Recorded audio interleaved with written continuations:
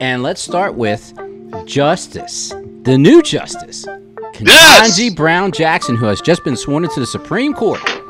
So, from our people... Finally, they did something right. Exactly.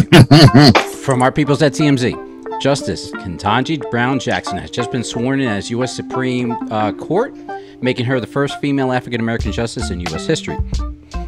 Justice Jackson was confirmed to serve on the highest court in April, replacing retiring Justice Stephen Breyer, who was nominated by former President Bill Clinton back in '94.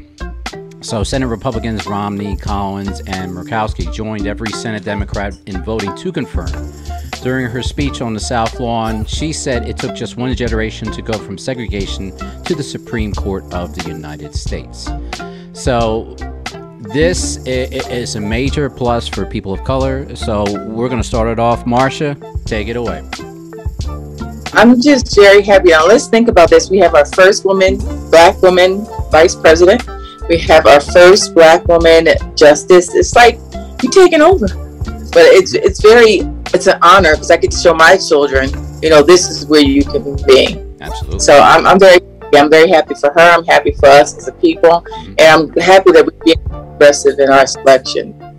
Okay, very cool. Cortez, what are your thoughts? I agree. It's been a long time. Progress is being made.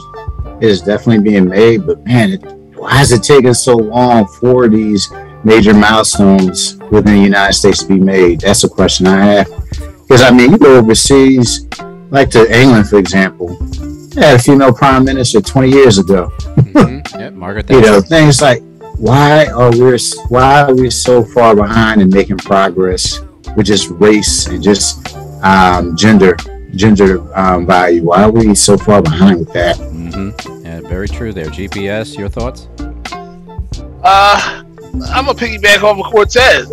England's had a queen for damn near 100 years now, right? Yeah.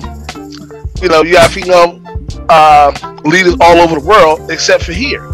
We've only gotten into that the last, 20 years maybe? You get a female governor, a female mayor, a couple senators, a couple congresswomen.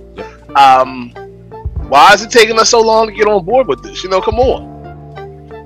Give an equal voice to everybody that's here. But we know why you really don't want to do that. But you will.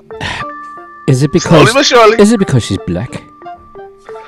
Amongst other things. Yeah, it's a few things, man. Shoot, she's smart too, man. Like Shirley Chisholm said, man, if they don't want you at the table, then you go ahead and pull your own chair up to the table. That's what Shirley Chisholm said. 100%. That's why that still resonates with me. I'd say that to anybody. I was like, if you don't like the way things are, pull a chair up to the table and do your thing.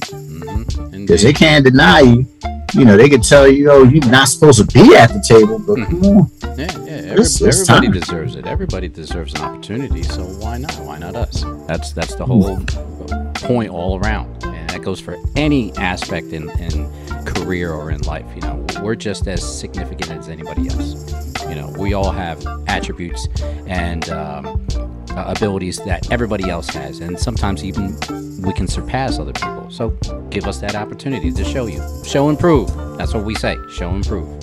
So once again, we congratulate Justice Ketanji Brown Jackson for her being sworn in as Justice for the U.S. Supreme Court.